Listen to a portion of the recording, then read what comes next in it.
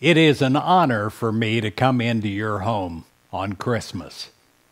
And I pray that this is the merriest, happiest Christmas that you've ever had thus far. I pray that it is magical every moment.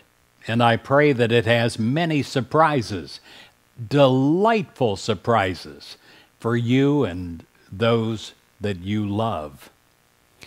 I used to share this when I was in an actual ministry, and we did a Christmas Eve candle lighting service. It's by Elizabeth Lamb. Listen to these words. Their flames light up the winter dusk, and their warm glow helps kindle love. Their flames echo the star which heralds the birth of a child, the inner Christ, born again at Christmas time.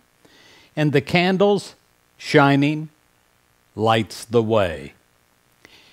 I pray that you have a spiritual experience this year. I pray that you're not just celebrating the birth of Jesus.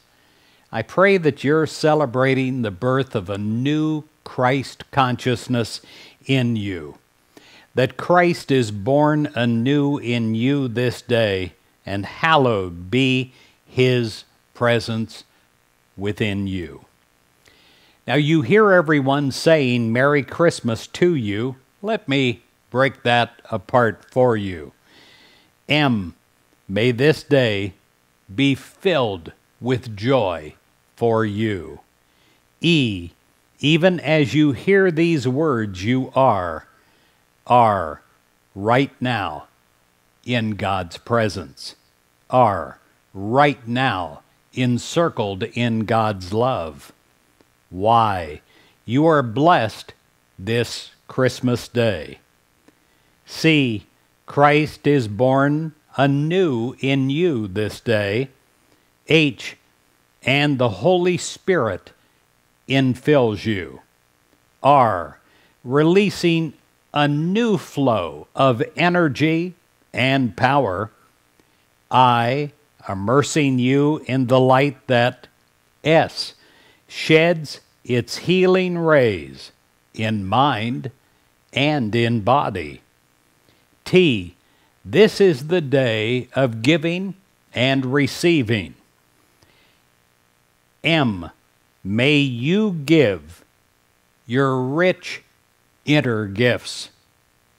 A, and receive your heart's desire.